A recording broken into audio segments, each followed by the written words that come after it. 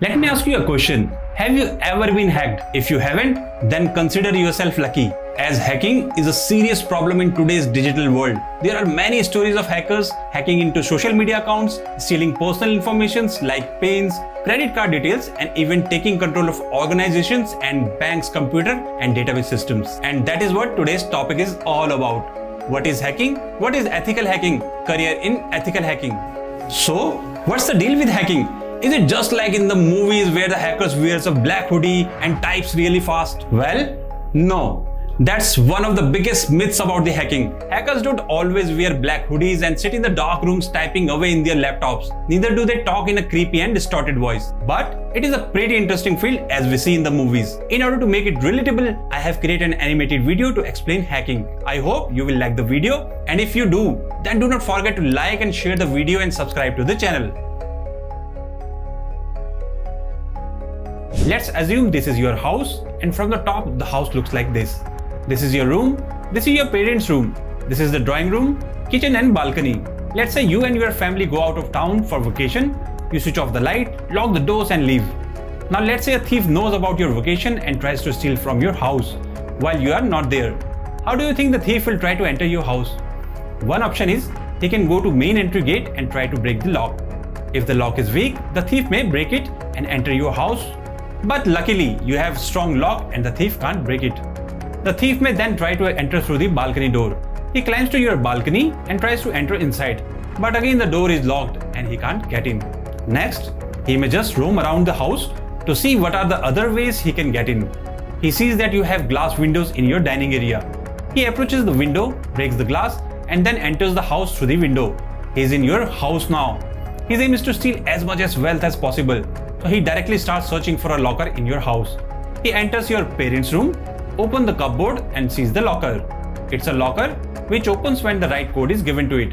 The thief enters 0000 as this is a common code for lockers. The locker doesn't open. He keeps trying a number of common codes. Finally he enters 9999 and the locker opens. He takes the cash inside and flees through the windows he entered. Now let's analyze the story we just told you. You can consider this house as a system which is made up of different components. You have walls, doors, windows, furniture, etc. You are the owner of the system, and the thief is a person who has experience with how to enter this house. In this case, we can compare our thief with a hacker. The thief tries multiple ways to enter your house and found the possible entry points which will let him enter your house. And that's exactly what hackers does. A hacker also tries multiple ways to enter a system and finds possible entry points which would let him enter the system. Now, if we consider the house as a system, we can say that the main entry lock was strong, so the main entry was secure. The balcony door was properly locked, so the balcony entry was secure. The windows were easily breakable, so the window entry was insecure. The locker was easy to find. The locker had a code which was easy to guess. These are what we call loopholes in a system. Small things which can be exploited to cause bigger problems. Hacking is the art or technique of finding and exploiting a security loophole in a system. These systems can be a website, software, computer, or even a human being. So, what is ethical hacking?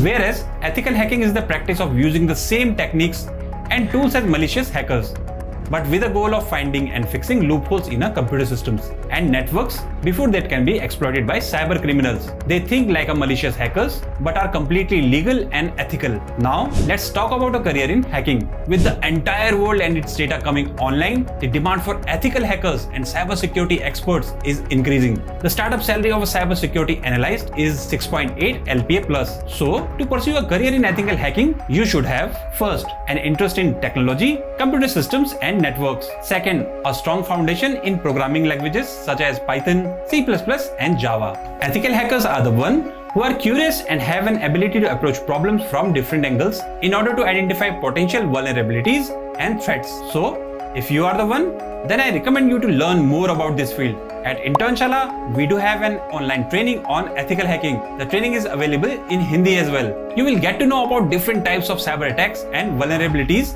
and insights into tools used by ethical hackers. For more such content, stay tuned to the channel. We will soon come with more videos on ethical hacking. Till then, happy learning!